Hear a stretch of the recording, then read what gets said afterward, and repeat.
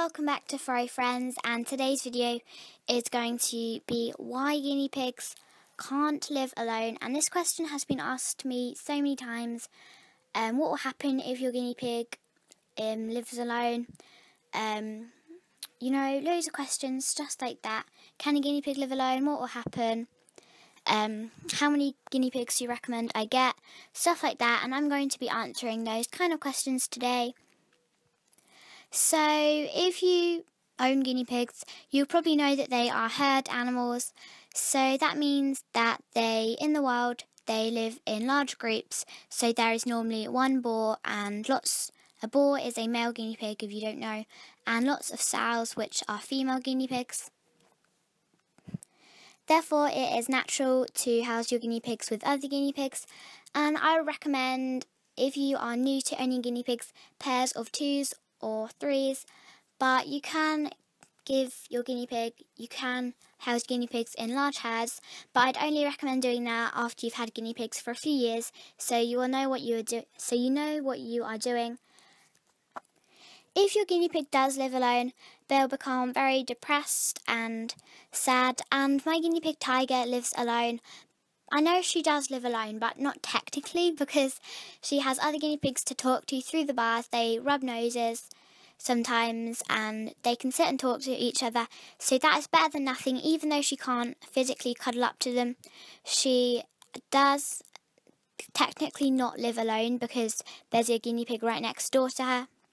She also goes in the run with them sometimes, but not very often, just because she's very territorial, and I have to sit there and watch them to make sure that they're okay, because obviously they're not properly bonded yet. If you are wondering, Tiger can't live with the other guinea pigs because she's very territorial, so she doesn't like to share her home and stuff. If a guinea pig lives alone, they will not die, but they will be very sad, and they might die of depression and heartbreak, if you can die of that, but they will be very sad, and they won't be as healthy and as happy.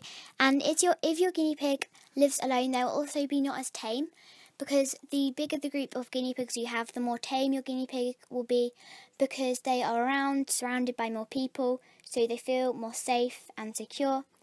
And if you have one guinea pig, they're never really going to feel safe, because there's no one of their own kind who they can cuddle up to. Also, if you keep your guinea pig alone, you will need to give them extra warmth in the winter, because guinea pigs cuddle up to each other, because that's what they naturally do in the wild. So they cuddle up to each other in cold times to keep themselves warm. And obviously guinea pigs can't do that if they're kept alone, so you need to try extra hard to keep them warm, and you also need to spend a lot more time with them.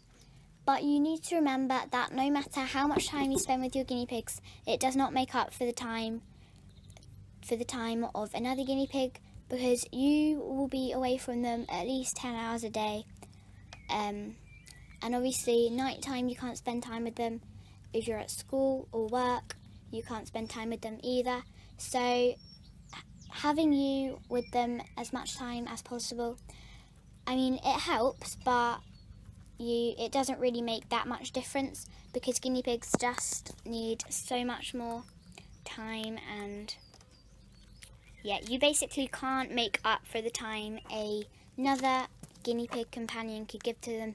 So you need to remember that, because lots of pet shops, and I know you shouldn't get your pet from a pet shop, but most people do, and lots of pet shops and rescues and breeders, they sell guinea pigs, they have offers on, so you can have 2 for the price of 1.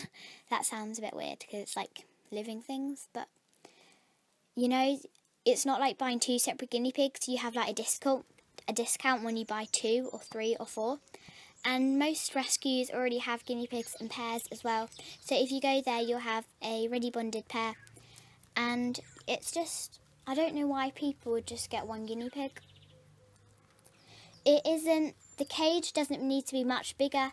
I don't think the cage needs to be any bigger. Maybe a tiny bit. But the requirement for 1 guinea pig cage I think is about the same for 2 guinea pigs, so you don't need more. It doesn't need to be a bigger cage really, as long as the cage is big already. You don't need more food because 2 mouths, like 1 mouth to feed, is basically just the same as 2 mouths. Guinea pigs don't eat that much anyway. It doesn't make that much difference. If it was like 1 and 4, then it will make a bit of a difference. But 1 and 2 guinea pigs doesn't make much difference.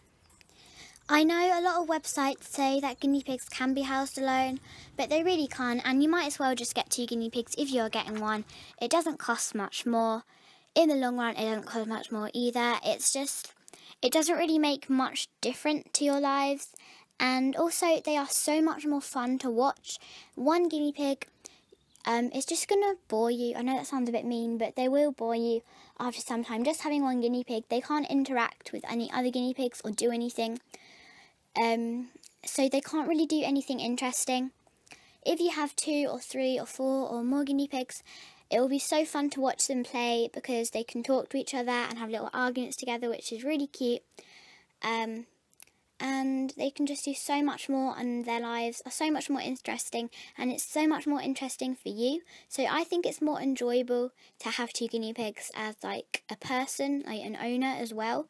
So it's better for you and for the guinea pig. So I hope you guys enjoyed this video. Please remember to comment, rate and subscribe, and please comment any questions you have down below. Bye!